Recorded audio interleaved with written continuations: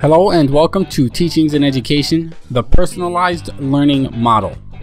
Question: why should we use a personalized learning model? Well, with a personalized learning model, students are actively learning. It's a student-centered classroom where students are busy working. Another benefit is that appropriate learning goals are given for each student. These appropriate goals will increase the chance of student success. Utilizing technology is a big part of personalized learning. Students will use technology and develop digital literacy through their personalized instruction. Here, students' interests are prioritized and integrated into their personal curriculum. This helps make the learning experience more meaningful for students and increases engagement. One of the biggest advantages is that students don't really fall behind. Students work at their optimal pace and aren't forced to keep up with other higher achieving students. Moving forward, we ask, how do you personalize learning?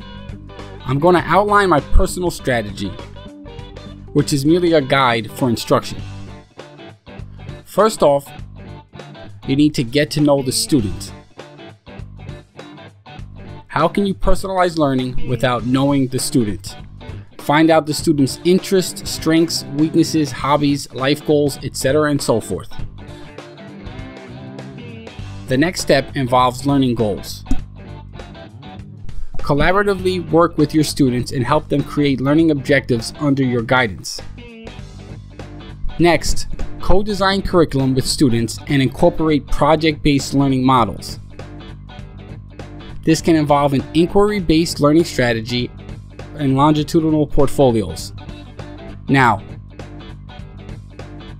teachers have to give students the opportunity to work at their own pace. Students shouldn't feel rushed.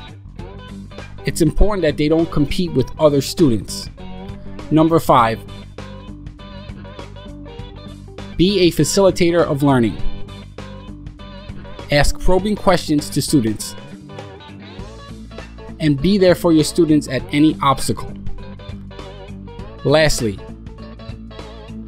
assessments. Consider using standards-based grading, formative assessments, and self-assessments for students. Now, let's take a look at personalized learning from the learner's perspective. And it becomes much easier for the learner with the recent advances in technology. Personalized learning model redefines the way we look at a student. The student is instead defined as a learner with the ability to create their own learning paths. Students/learners discover and understand how they learn best. They recognize their strengths, weaknesses, and what they should do to succeed. With this model, teachers are viewed more as collaborators. Students should feel comfortable asking teachers for help and assistance. Too often, students become disengaged because they are being told how to learn, what to learn, and when to learn it. Students have a level of control here. The learners are given a voice and flexibility. Personalized learning provides students with real power to make changes and take part in design of curriculum. Nevertheless, it's ultimately the teacher that must okay the curriculum created by the student. And lastly, we move on to the personalized learning environment. In the environment, there must be a place where a student can work one-on-one and get individual time with their teacher. There should also be a designated area for whole class discussions. Here, teachers can make announcements and allow students to bounce ideas off of one another. There should be a space for students to work on projects. Remember, project-based learning is a large component of personalized learning. A place for collaboration and group work should be created. Think of long tables, however, circular tables I recommend. And lastly, a place for students to work individually as necessary. There are going to be times when students need to work on their laptops.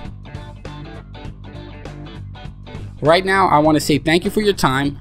Subscribe to this channel, and you'll also find links in the description below for resources, PowerPoint presentations, and much more. Thank you for your time.